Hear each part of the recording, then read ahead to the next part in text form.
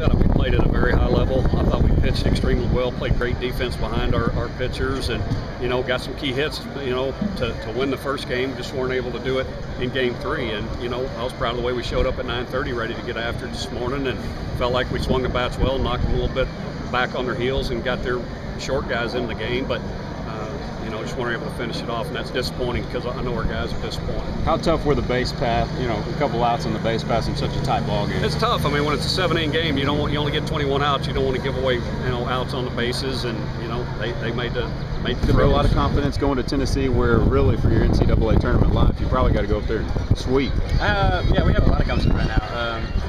I feel like all 3 days this weekend have been a lot more confident than we usually have, and I don't know what we changed. Maybe it's just the competition that we've been playing, or I don't know what it was, but I feel like we're definitely got to look at the bright side. We're playing a lot better than we were at the beginning of the year, and that's something to look forward to. So hopefully we can stay hot this Tuesday with Pan Am, and then roll on into Tennessee and get it done there, and then on into the SEC tournament. But definitely got to be happy with the way we're playing. But not a good outcome, but definitely like the way things are rolling right now. You said you made a mistake. What pitch and what happened on the mistake you made? Leadoff guy, that's the most important guy, especially in a close ball game like that. And Ross is a great player and left a fastball up, and he made me pay for it, hit a double, and that's what good ball players do. And he's a great ball player.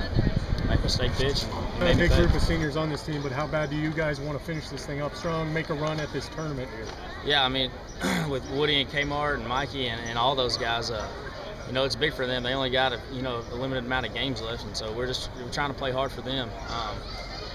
Like I said, they're not promised very many more games, but they're playing well. Woody, great play in left, and Kmart's been good, and Mikey's been phenomenal. So just really want to play hard for them and grind for them, and feel like if we do that and we can play well and work hard, then good things are going to happen.